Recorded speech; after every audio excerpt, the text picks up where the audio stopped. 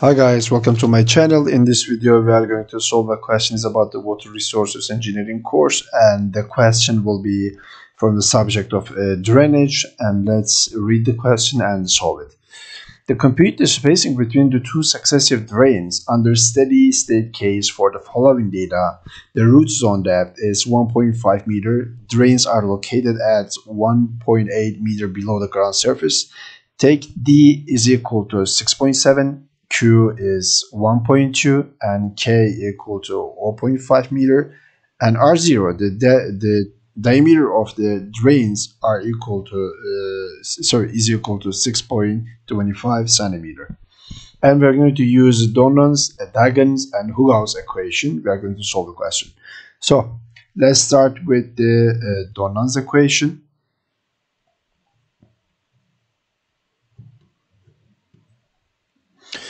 From the Donon's equation, L square equal to 4K multiplied B square minus D square over Q.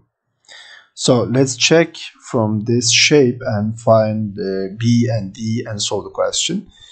And let's write the equation here also first. 4 multiplied K. What is K? 0.5. And multiplied parenthesis B square. What is B? B is here. Look at here. D is the depth of drains. So 0.8 meter. Okay. Here you can see. And this is the root depth zone is 1.5 from that point until that point, 1.5 meter. And this is 6.7. This is D, 6.7 meter. And what is B? If it is 1.8, if it is 1.5, this will be 0.3, okay? And this 6.7 and 0.3, this will be 7 as B. So 7 square minus D. What is D? D is 6.7 over Q. What is Q? Q is 1.2 millimeter per day. So we are going to write it as a meter per day, okay? So I'm going to divide it 1000, and this will be 0.0012 as the value of Q.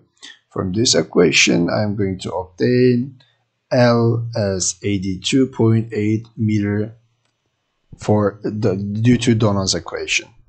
So now let's find for Dagen's equation also.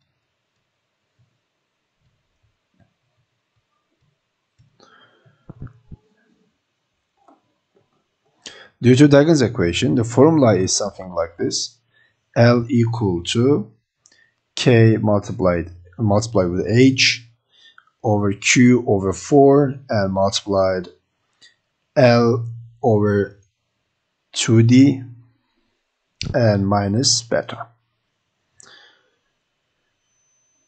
And now we determine the beta. I'm going to first say about it. I'm going to determine the beta from the table 11.4. Okay, table 11.4. And pi multiplied R0 over D equal to 0.03. Due to that table, beta will be equal to minus 3. Now I obtain the value of beta. So let's determine the let's write the formulation. For the formulation, K will be 0.5 multiplied 0.3 over Q. What is Q? Q, you can see here, right here, I divided 1000 to convert to meter. 0.012 over 4 multiplied L over 2 multiplied 6.7, because you remember D before from the previous equation, and plus 3, okay? And now this equal to L. So now you can see I have an L here, I have an L here. So I'm going to determine from second degree and one unknown equation. So let's find it. So this is going to be something like this. Let's simplify it. 0.0003 multiplied L plus 40.2 over 13.3 and multiply with multiply with L equal to 0.15. Okay, this is 0.15. So when I simplify this one, I'm gonna obtain for an equation like that 224 L square plus 9000 L and minus 1500 as a million equal to 0. And when I use a discrimination and from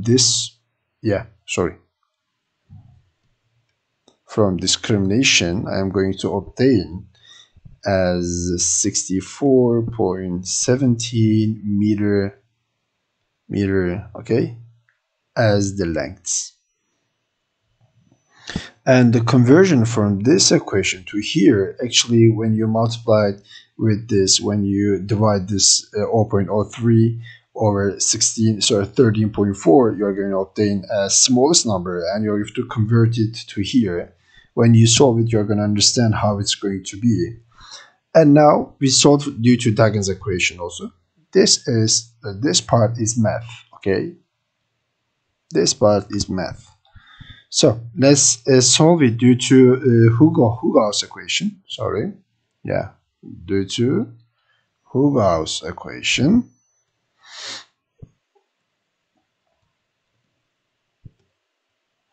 And here we are going to solve this part due to assumption. Yeah, for example, we are going to assume the length as 50, 60, 70, and we are going to obtain the exact length, what it has to be. So first I'm going to write here as the formulation, and then we are going to write and determine that. First I'm going to find the C value that I need. C is equal to 3.55 minus 1.6 multiplied D over L. I'm just going to write the formula, and I won't solve the whole part. Okay, I'm going to write, and I'm just write the values, because the formulation will be the same, and we will just rewrite them. So, and for the equivalent depth, 1 plus D over L multiplied 2.55 ln D over R0 and minus C. Okay, now this is the formulation of equivalent depth, and let's write the formulation of L squared equal to 4K multiplied, I have another parenthesis, D plus H squared minus DE squared over Q. Yeah, this will be like that. And this is also the formulation of L. But we are going to assume, look at here, we are going to assume a length. Okay. And we are going to obtain a D over L value, and we are going to obtain a C value, and we are going to obtain a equivalent depth value due to the length that we assumed, and we are going to obtain an exact length. So, for example, we are going to obtain as, we are going to assume as 50 meter, okay? This is the length, the assumption. So 50 meter, the assumption of the length. We are going to obtain DL value to obtain C. It's going to be 0.134 because it's easy. Look at here. 6.7. This is D. DL value is going to be D over L, 6.7 over 50, 0.134. Okay, this is easy. So C, then I'm going to write here DL value, and I'm going to obtain C. It's going to be 3.37. and I'm just going to write here. This will be in the units of R0 will be in the units of meter, but here in the question it's written as R0 as written 6.25 centimeter, but I'm gonna convert it to meter. Okay, it has to be in meter because all the units are meter. So DE will be equal to 4.93 and the length will be 71.27. And for also we are gonna obtain a 60, because you can see there's a big differences between 50 and 71.27. So let's assume a 60, okay? And the new length is 60 that I assumed.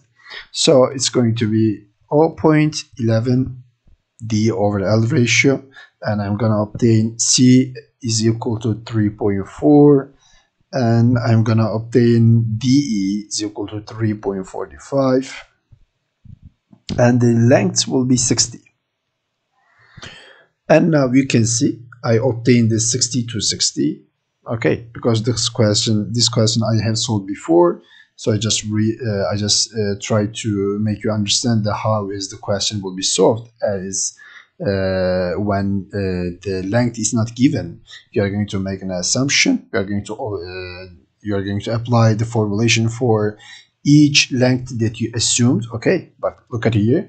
I applied the formulation for 50 for each formulation. Okay, and then I obtained 71.27 exact length, so it is not correct. So I'm just going to make it until I find the right one. So it's not a sufficient way, but this question is solved like that. The question is solved. Thank you for watching. If you like these videos, if you want to see more of the videos, please subscribe and share with your friends. See you for the next question.